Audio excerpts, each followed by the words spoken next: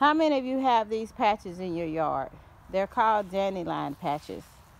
They're the yellow flower that pops up, grows faster than the grass, and it actually grows before the grass. It is a horrible weed infestation that would take over your lawn.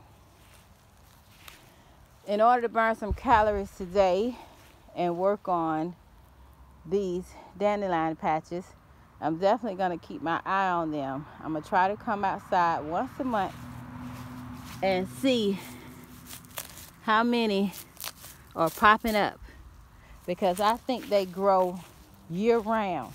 Spring, summer, fall, and winter. And I'm going to stay on top of them. And I'm going to continue to treat them with the preen that I bought from Lowe's.